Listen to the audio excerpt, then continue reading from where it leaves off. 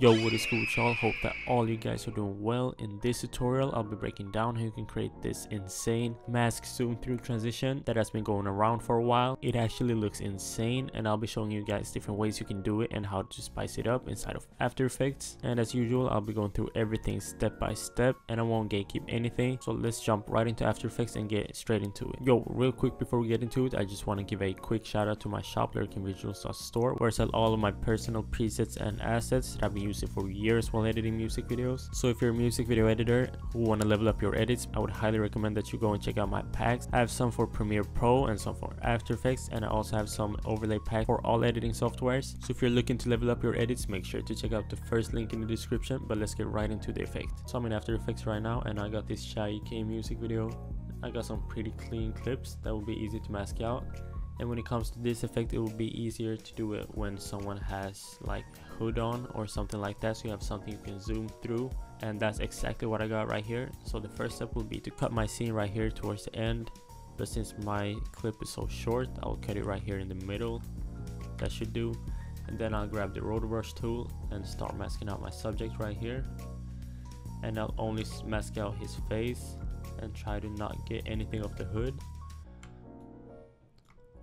And I'll make sure to go through everything frame by frame just to make sure that it doesn't mess up anywhere, because that would kind of ruin the effect. So do that. So make sure to check every single frame and fix it if it messes up. And before we freeze our rotoscope, we gotta press the invert button right here in our rotor brush settings, so we can invert our masking. And now we will just have his hood masked out, and then we can go back to our rotoscope layer right here and press freeze, just to make sure that it doesn't mess up later on when I'm working on this effect. But now that I've done that, I'll be adding on a refined soft matte effect,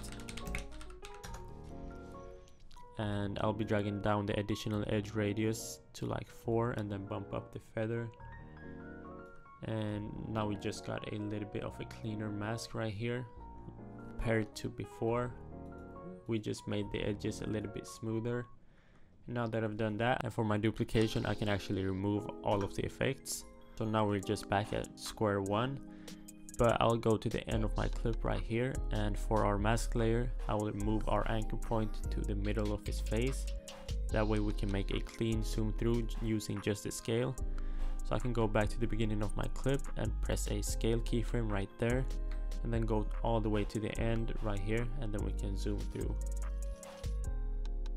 And now if I hide my background layer right here, you can tell that we've completely zoomed through his full face, just like that.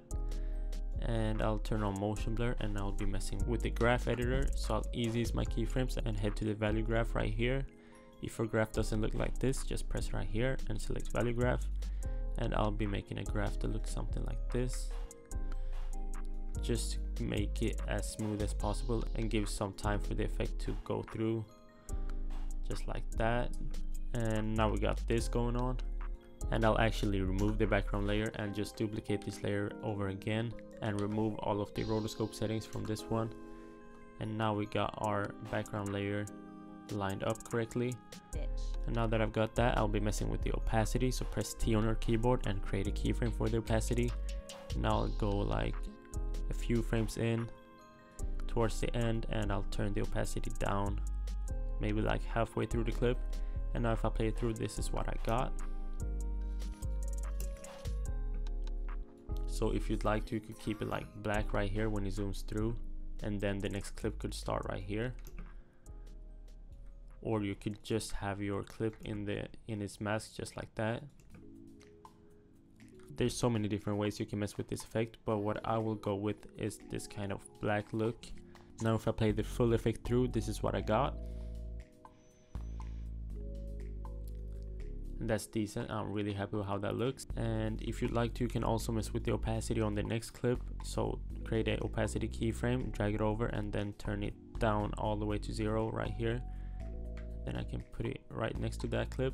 And now if I play it through, we got a smooth transition right there too. So there really is so many different ways you can mess with this effect.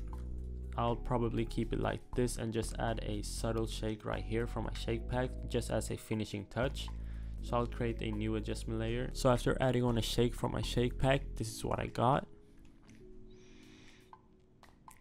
and I'm really happy with how that looks. I think it gave a really good look and comes in really good after this transition.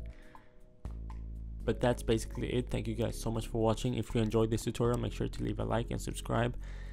And as always, check out my crazy packs that I got linked in the description. But take care, and I'll see you guys in the next one.